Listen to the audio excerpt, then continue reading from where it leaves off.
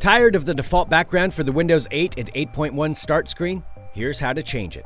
First, make sure you're on the start screen, which is also known as the Metro interface. Go here to open the search box. Now type in Change Start. Then select Change the background and colors on Start. A Personalize menu will appear. Here you can choose from a variety of patterns from the image menu. You can also change the background or accent color in the panel just below it. After choosing new settings, close the side panel and your start page will be more your style.